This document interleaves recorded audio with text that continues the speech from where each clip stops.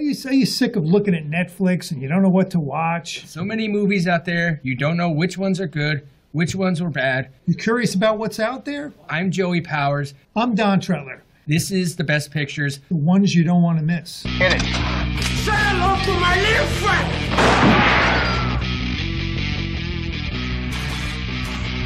Frankly, my dear, I don't give a damn. Winners go home and prom queen. English, motherfucker, do you speak it? Everyone in this room is now dumber for having listened to it. I don't deserve this. Deserves got nothing to do with it. No sequel for you.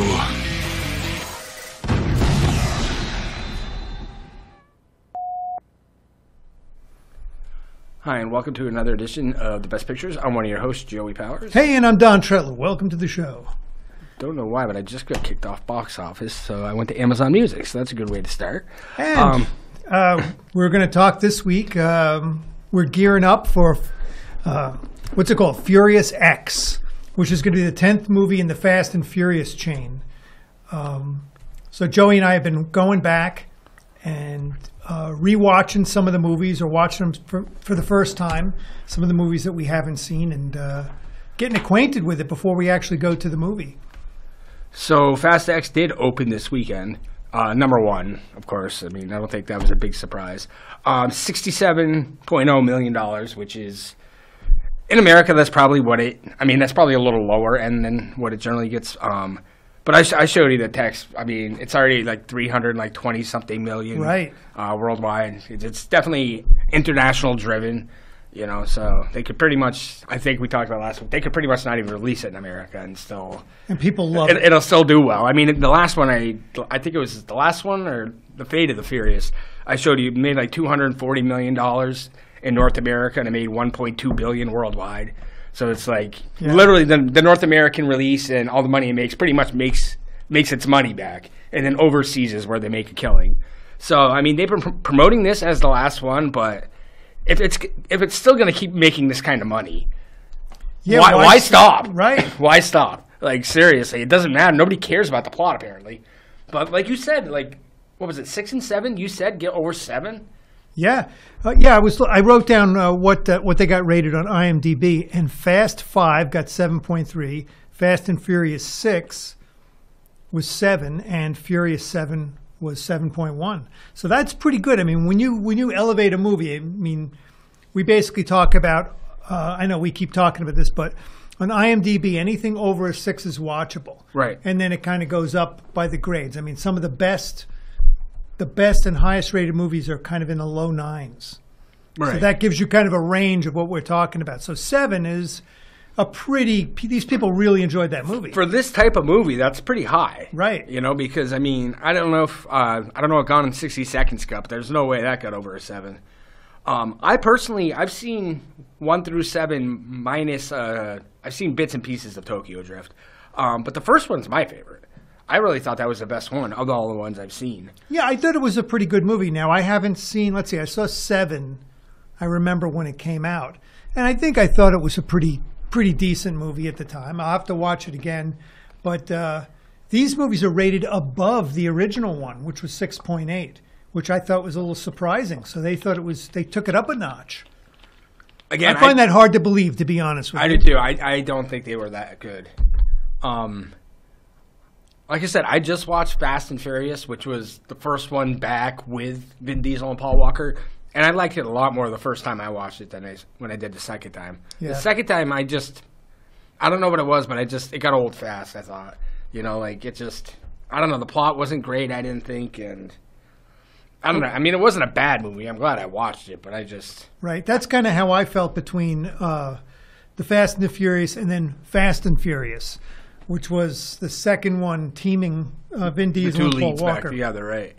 And I thought that one was weak compared to the first one. I really just didn't have much of a plot. I felt like they developed a plot to tie the action scenes together, basically. Exactly, just to make money. And it worked, obviously, because they're still making money today. But the first one was interesting. The first one was good. Kind of introduced the characters and everything, and I thought it was pretty interesting. It's not the greatest movie I've ever seen, but it's an entertaining movie. And the thing is, the two leads in that, they were not household names when that came out. That's kind of what kickstarted both of their careers. I think Vin Diesel's biggest role at the time was probably Boiler Room. And Paul Walker had been in Varsity Blues, but he was also in She's All That. But neither one were he was not the star of either movie. So this is really the first movie where they're both the star. And it was a big hit. Right. I'd have a tough time naming other movies that these were in. I mean, I know Vin Diesel was in Triple X? Triple X. And what's the one about the sci-fi and he's Pitch Black. Pitch Black. Yeah. I haven't seen those. I've seen a few Vin Diesel. He's in this one movie called A Man Apart that he was praised critically for, but it didn't make a lot of money, but it was actually a pretty good movie. He was a cop, and it came out right around, I think, the second Triple X that he wasn't in, that Ice Cube was in. I think it came out around the same time as that. It wasn't a bad movie. He was in this movie Knockaround Guys, which was kind of like a mobster movie type deal, right? Which wasn't bad. Had a good cast, but interesting tidbit: Vin Diesel and I share a birthday. Not the same year, but the same day. Pretty close. I think he's a little younger than I am, a few years. Just a quick rundown though. Guardians finished second, 32 million. It's pretty good holdover. It's up to 267, I would say, $1 million. Mario in third, 9.6 million, 550 million domestic.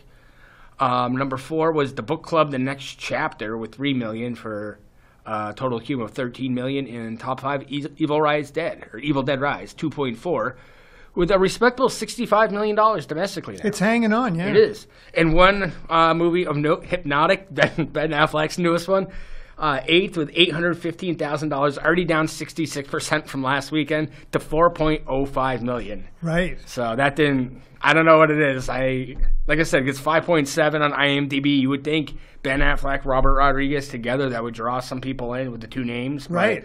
Yeah. Apparently not. Well, they also didn't put it on a lot of screens. No, it was like 21 or 2200 screen. It wasn't a big release. So. Like here, I mean, Guardians is still at 4,500.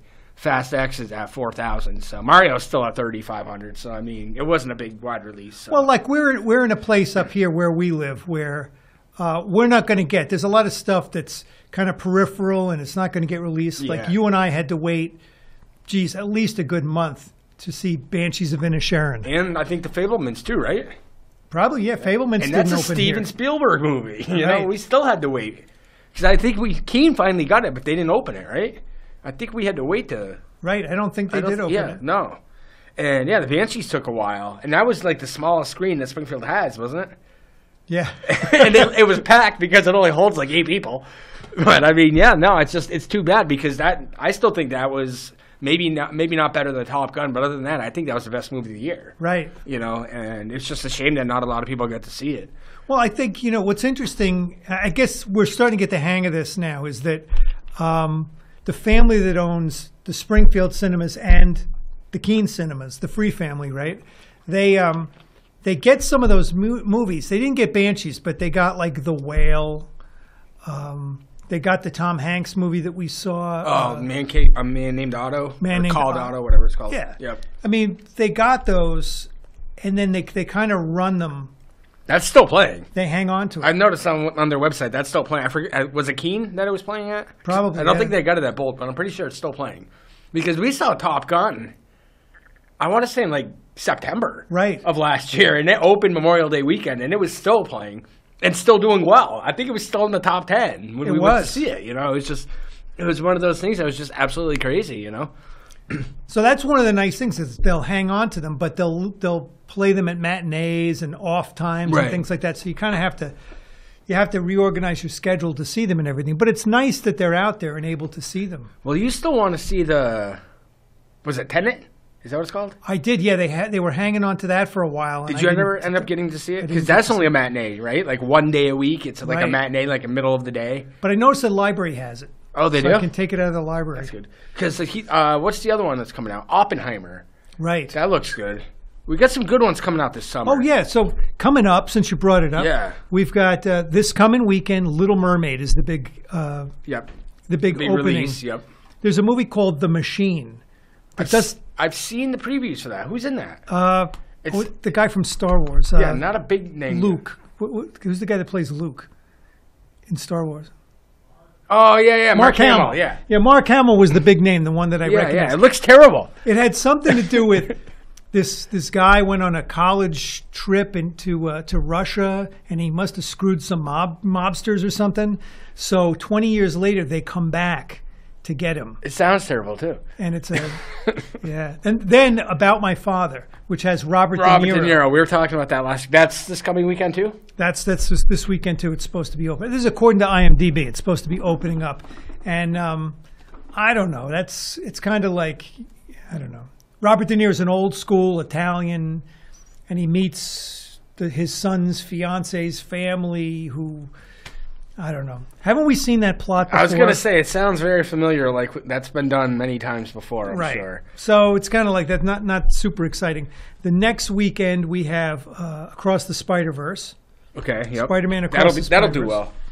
And it also opens The Boogeyman, which I've seen promoted several times. I've seen that too, yeah. Written by Stephen King, directed by, or something. It has something to do with Stranger Things. Uh-huh. Producers, directors. I've seen the preview for it. It looks decent. Yeah, it looks like it could be good. The following weekend is Transformers. That looks terrible. Rise of the Beasts. That looks absolutely terrible. I will not see another Transformer. I gave up. I forget. I think after 2, I gave up on Transformers. Those movies suck so bad. I don't think I've seen any of the Transformers. I saw 2 in the BF theater, and I regretted it because it was so long, and they end up like in Egypt or something, like the Great Pyramids and stuff. I was like, this Michael Bay, I don't care. It's just so stupid. But they make so much money that people keep going to see them. That's probably going to be the same thing, like overseas, right? They're going to make a lot of overseas money. May not do as well here. I mean, the first 2 in North America did very well. The first one, I think, opened number 1 the year it came out. I think it was 2006. It was 2007 maybe, number 1 movie. The first one wasn't terrible. The second one was pretty bad. And I don't even know how many there are. I think Mark Wahlberg got in one of them at one point. So, I mean, it's just, it was a nightmare. And then on the 16th, June 16th, The Flash, speaking of Ben Affleck, he was the top name in the Flash movie, which opens the same weekend as Pixar's Elemental. I think they're putting Ben Affleck's name as the top name because I don't want anyone associating Ezra Miller with The Flash right now. Yeah. So... But no, that's seriously. This weekend's really starting the kickoff of the summer blockbusters, right? Because like every weekend coming forward, what's after the Flash? I'm kind of excited. The following weekend after that is Asteroid City, which has a huge cast, which is Wes Anderson. Yeah, it's got a huge cast. Like everybody's in that movie, right? And then leads up to Indiana Jones, right? And then Mission Impossible. So I mean, like every weekend moving forward, there's going to be one huge blockbuster after another.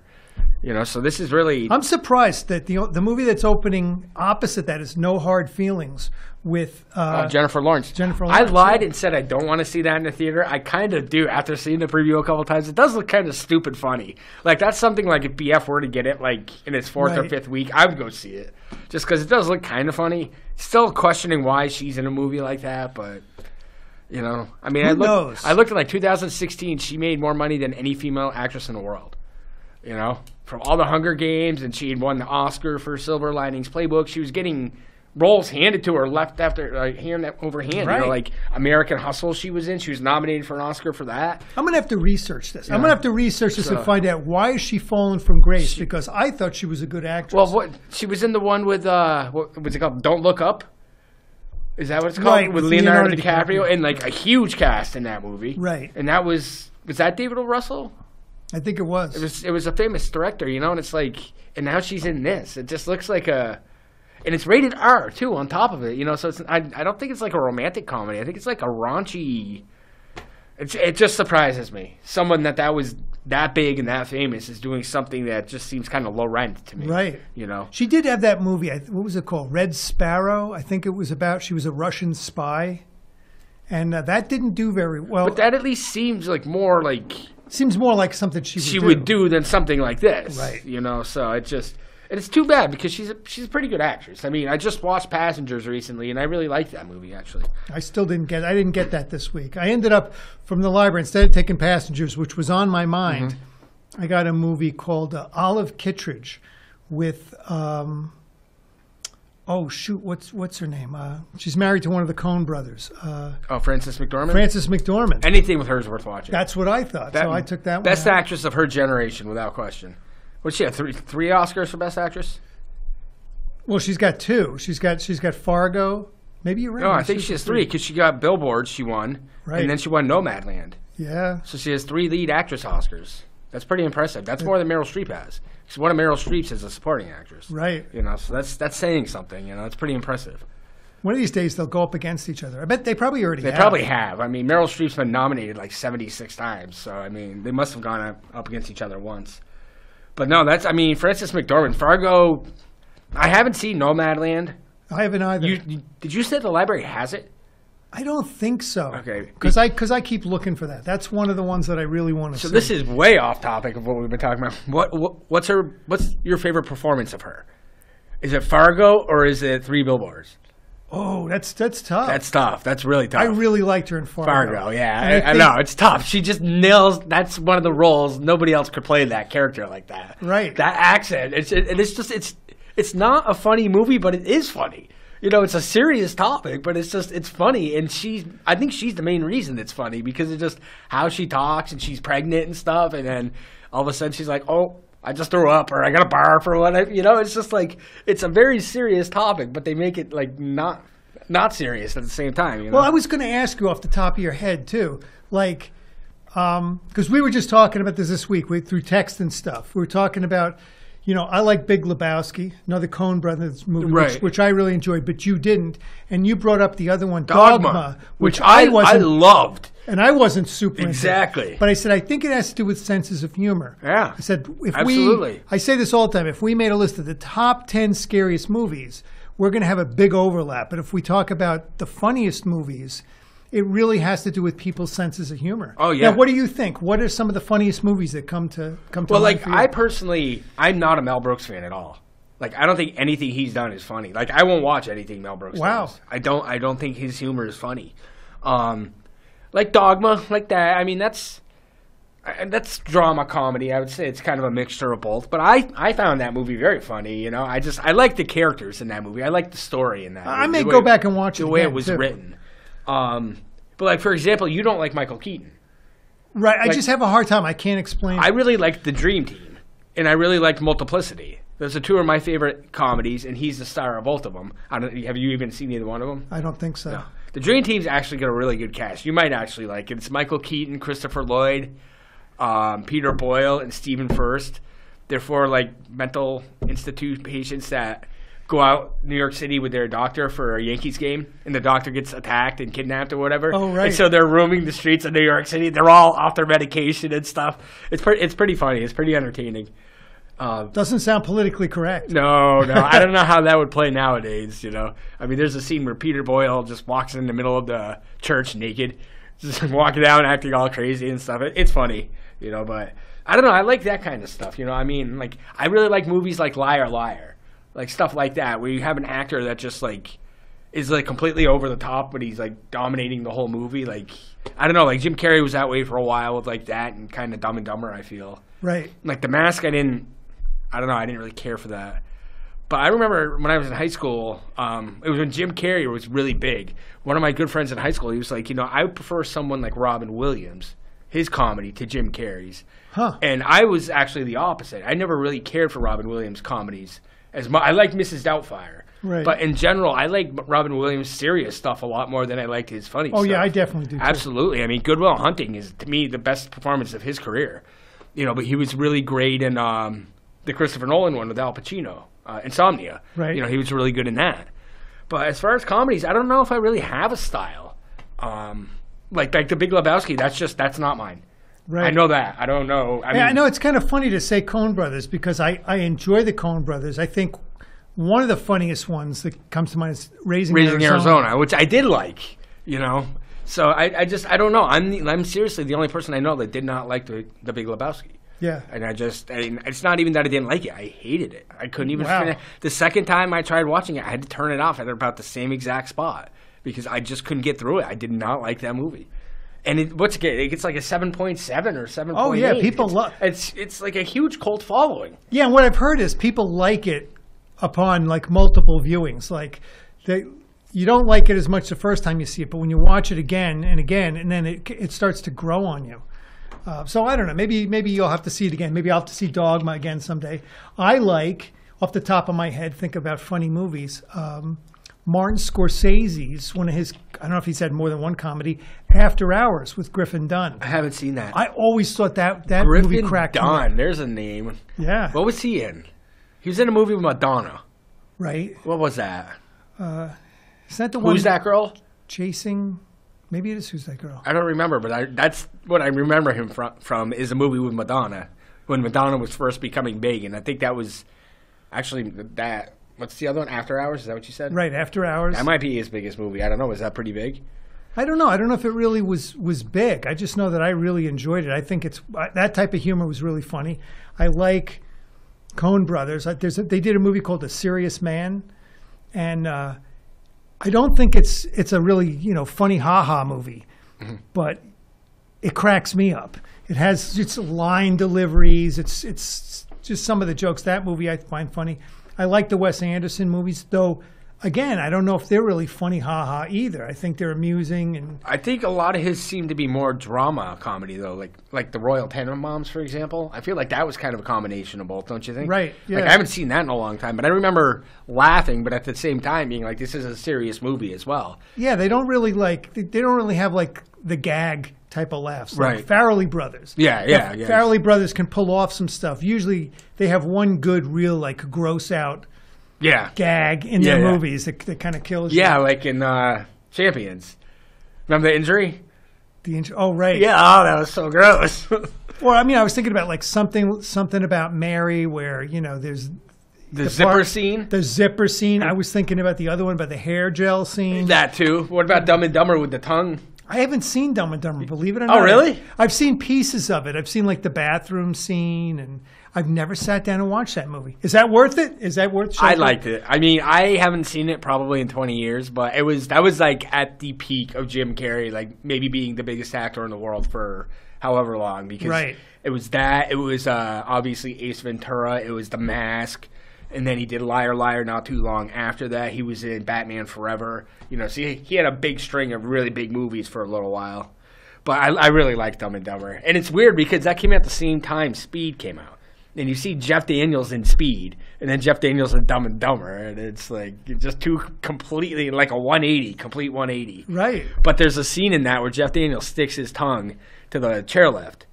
And it's like Lauren Holly like pulling his head and his tongue is just stretching. Like it's hard to watch. It's gross, It's like God. Another gross out scene. Yeah. I'm trying to think of like some other. Well, I was thinking it's not necessarily a style, but I really liked, and he doesn't do it anymore, Tom Hanks's comedy. Yeah. I really liked Big. I really liked, what was it, Punchline? Right. And Punchline really wasn't a funny movie, though, was it? Well, it was about comedians. It was about comedians, but it was a little more serious, I would say. But the one that sticks to my mind is probably my favorite comedy Tom Hanks is A League of Their Own. I watched that probably like 2 or 3. That's just like one of the go-to movies. Whenever I can't find something, I'll find it on one of the things. It's always streaming on something, so I don't have to look for the DVD. It's on MLB. They've been advertising it, and it was supposed to be playing. Don't doubt it. I mean, it's such a funny movie. He's so great as that, washed up drunk, has been. But yeah, I always thought like Peter Sellers as in the Pink Panther movies. Actually, he's funny in a lot of stuff. I still can't believe the library doesn't have those. I really want to watch those. We should get it as like a set. That would be pretty. I looked it up. It's like $41 for 5 movies. Wow, which isn't bad. It's a box set, so I think I might. I wonder if we could find that. That's pretty interesting. Well, I have it on Amazon. That's right. I think who else? What other movies crack me up? What's funny is I went back.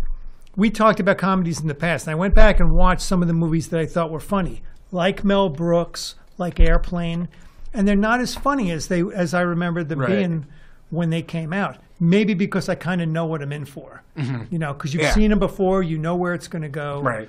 But yeah, I watched Blazing Saddles again, and I kind of thought, this isn't as funny. Yeah, I saw that when I was a kid, and I didn't like it then. And I tried watching like History of the World Part 1 and didn't care for that. Yeah. And Robin Hood, Men in Tights, I didn't. It's not good. I just bought that one. I didn't like it, but I don't like Mel Brooks, so I mean. Right. So maybe I'll enjoy it. We are running out of time. So that went by pretty quick for not really having much of a topic to talk about. No, so next week we should, maybe we'll be able to talk about Fast and the Furious. Yeah. Though it might take us time to watch all the rest of the movies. Yeah, because it probably will, because I still got to watch 2, and you got to watch 4 or 5. And we think Bellows Falls might get it. They're probably. You said John Wick is going to be. John Wick is playing this weekend, so they're not opening The Little Mermaid, which is what I thought they were going to do. Right. So. And Joey and I saw John Wick. We thought it was really, really good. I wanted to talk about it, but we'll talk about that next week. Right. So this has been our episode of The Best Pictures. I'm one of your hosts, Joey Powers. Hey, and I'm Don Tretler. These are the ones you don't want to miss.